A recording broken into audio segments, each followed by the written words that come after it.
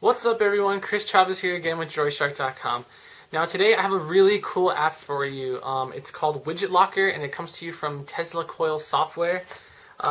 This is definitely one of my favorite apps because I'm a pretty big Android lover, and one of the things I love about Android is your ability to customize your home screen. You can put widgets, move icons around, do all that cool stuff, but the one thing I didn't really like about it was the fact that you couldn't customize your home screen or your lock screen.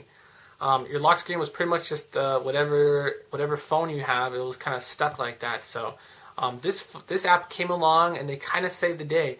It's a fully customizable lock screen. You can choose from all different types of styles, from SenseUI to even an iPhone. You could use an iPhone slider and stuff. You can put widgets on your lock screen. You can put apps on your lock screen. It's just really, really cool and so customizable that you're sure to love it. It will definitely fit your need completely. So sit right there. I'm going to show you guys just how it works and how cool it is. And yeah. Alright, so now we're going to take a look at WidgetLocker by TeslaCoil software. Now what this does is it basically gives you a customized lock screen. So this is the standard EVO one you see here. I'm going to go ahead and open up WidgetLocker and I'll show you guys exactly how I have mine set up. Now you can set it up with custom sliders. If I open this one, it'll take me straight to my dialer. If I open this one, it'll take me straight to my camera. You have your sound modes there, and then of course to unlock there also. Everything is pretty much customizable, so you can move around the time. You could adjust the background. You can put a custom background if you would like, or you could also adjust the alpha on it, so make it like dimmer or darker. Right now we're in tool mode. Let's go into some of the settings. Oh, if I click add, actually you can add some shortcuts or widgets. So if I click widgets, of course you have your standard ones that you could add onto your lock screen. The custom slider is of course the big one here, because on each slider you can adjust it to what you want it, the action basically. So on the right hand slider you can put it so toggle brightness. In the interactions you can have it so you can do camcorder. It'll take you straight to your SMS inbox. You could also, if you have the Tesla LED app, it'll just turn on the LED on your phone, and then also you can do a select your own shortcut. So I think that is just really awesome. And you have your customized slider. Of course, there's actually a button in the middle that you can press. You don't really get to see it, but you get to choose that one as well. I don't like to do it because I actually like to have to slide to do actions. I don't want to have something, especially if it's locked in my phone. I don't want to, in my pocket. I don't want to actually accidentally press something. Let's check out some of the settings, which is the fun stuff.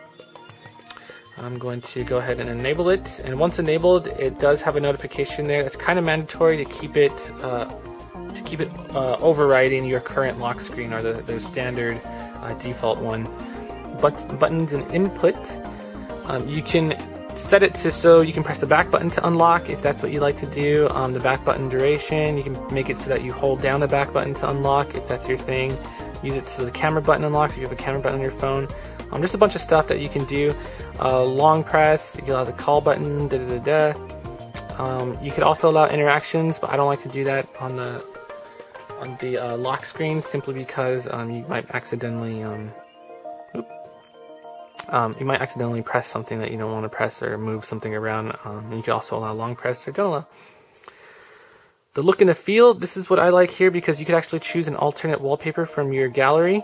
So you could have a separate wallpaper just for your lock screen, which I think is really awesome. I won't really go into that too much. Background tint, this is what I was talking about before. You can make it, adjust it so it's light or dark. I like to keep it a little bit darker.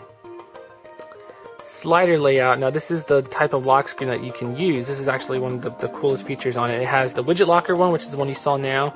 It has the ones at the very bottom, and then you can adjust the other separate ones. Standard Android would look like this. It's right here, and it's not at the very bottom. And then of course you can move this one around and the other one around accordingly. Let's check out some of those other ones. There is the SenseUI one, which has the standard SenseUI lock screen guy here.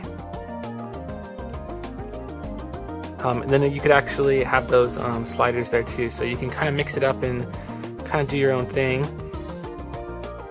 They actually have an iPhone one, which is a little bit funny. I don't know who would want that on their phone. And it would unlock it. Moving on. Let's see.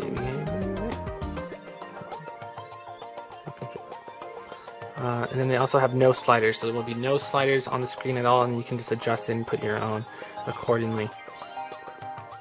Label shortcuts, we'll label the shortcuts. You can hide the notification bar. Htc Weather Animations is actually what I kind of like, because you could have it so that the Htc animations from the weather, they'll show up no matter what you do. So once you unlock your phone, I forgot I had an iPhone one. You'll see there the little moon with the little animation is going on, and no matter what screen I swipe to, it then finally disappears. So that'll happen inside of an app and stuff, and I just think it's kind of cool, because usually when I open, I start swiping, and I don't know, I don't get to appreciate those animations very much. Let's see. I'm going to, let's add some shortcuts possibly. You can do your standard shortcuts and stuff. You can also, let's see what else.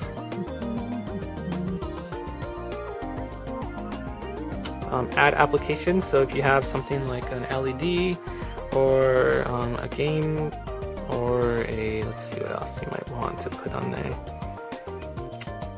Something to take you to your, I don't know, whatever favorite app that you have on there, like an LED app or whatnot. The reason I like to put those on there is simply because if you unlock it in your pocket accidentally and you tap one, it'll take you straight to the app, but of course your preference may vary. You can adjust the screen timeout and pop-ups. You just added this one on the update. You'll hide incoming call and pop-ups if you have one of those apps that have those SMS pop-ups. And in advanced, you have easy wake mode and stuff like that. So, yeah, I just like this. This is like probably my favorite must-have app on my phone, simply because I love to customize my lock screen, and I think it's really cool that he did it. The only thing that I would like to see possibly would be a on the slider layout. I would like to see an espresso one with the espresso, or the like on the My Touch slide. They have a little bit different lock screen. I'm hoping that he can add that in the next one. I'm actually going to send him an email and see what he says. But yeah, so here's to hoping that he adds that. Overall, I think he just did an awesome, amazing job, and I love it. I'm in love with this app. Okay, so you just saw one of my top favorite apps. It's called WidgetLocker, and it comes to you from TeslaCoil software. Definitely one of my favorite apps on the market. Things just don't get more useful than this. I think it's just so cool how you can customize your lock screen, and I don't know, it's making my phone so much better. I love apps that are just so incredibly useful, and they allow me just to customize things entirely to my liking, and this app lets you do just that. It's definitely worth whatever price it is in the market, and it's not very much. So you guys can go pick it up right now. Totally worth it. I'm Chris Chavez. You're watching droidshark.com. Be sure to come back for some more of my app reviews, and I'll see you guys next time.